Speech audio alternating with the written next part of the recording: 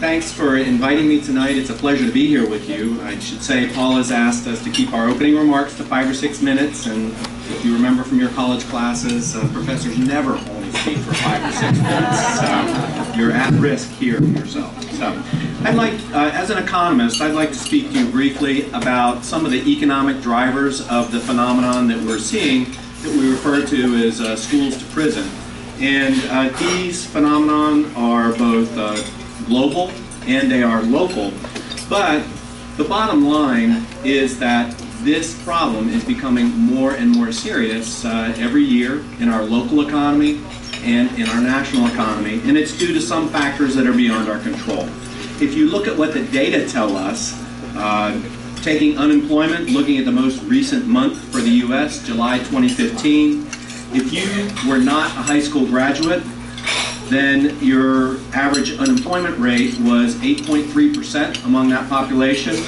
High school graduates, 5.5%. But if you have a Bachelor of Arts or Science, unemployment rates among that population were 2.8%. So what we see is that for less than a high school diploma, unemployment rates are 3 times what they are for university graduates.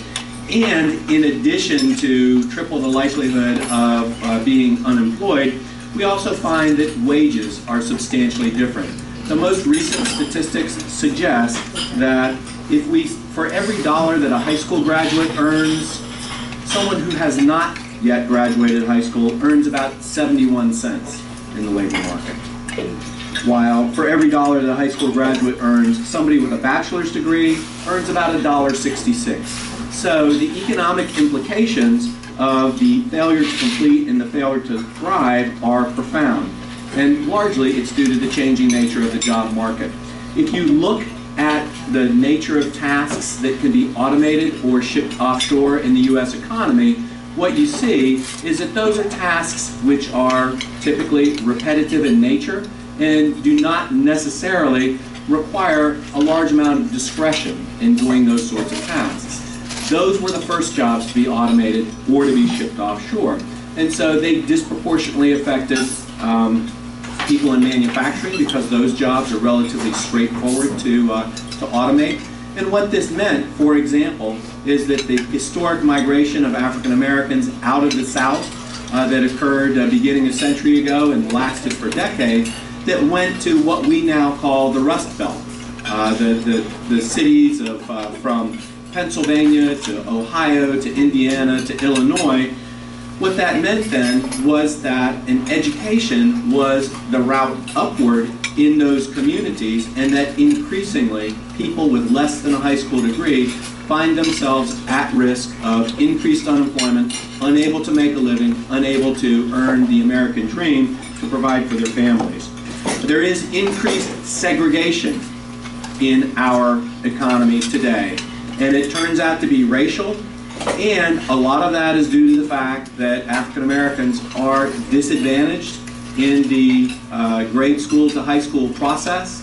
What the studies suggest is that there is no attainment gap in early years of childhood between black and white children.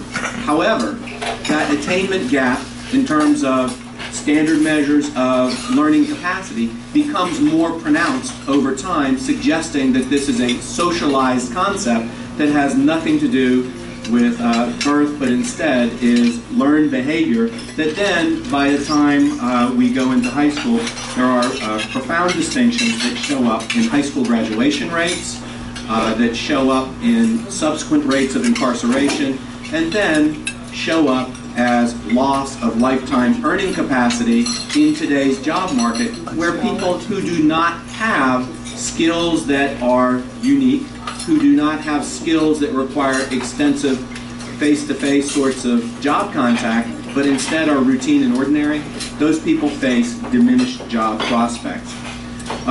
Then if we look at the cost of the justice system itself, in the school to prison pipeline, what we find right here in Escambia County, if you just take the annual operating cost for the jail and divide it by the number of inmates that are there, what you find is it's over $30,000 per inmate to house inmates in this warehousing process.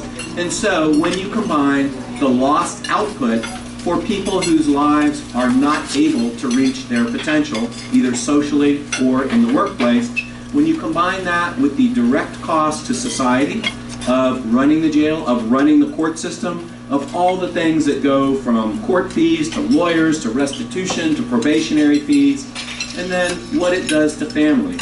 The loss of an earning adult in the household, the charges for supporting that individual while they are incarcerated, which include visitation, commissary, etc. Those costs add up, and they occur across the dimensions of our lives. They're incurred by individuals, they're incurred by individuals' families, and they're incurred by the taxpayer. What that suggests to me as an economist is that this is potentially one of the most fruitful areas, one of the most high return areas to figure out the correct solution, because the costs are incurred in so many different places that if we can find correct alternatives that are able to keep kids in school till they get their degrees and enter the workforce productively, if we're able to find alternatives to incarceration for nonviolent crimes, then these are things which are likely to have a very high return on investment relative to some of the other policies that we could equally well spend our money on. So those are my opening remarks, Lisa. Thank you very much.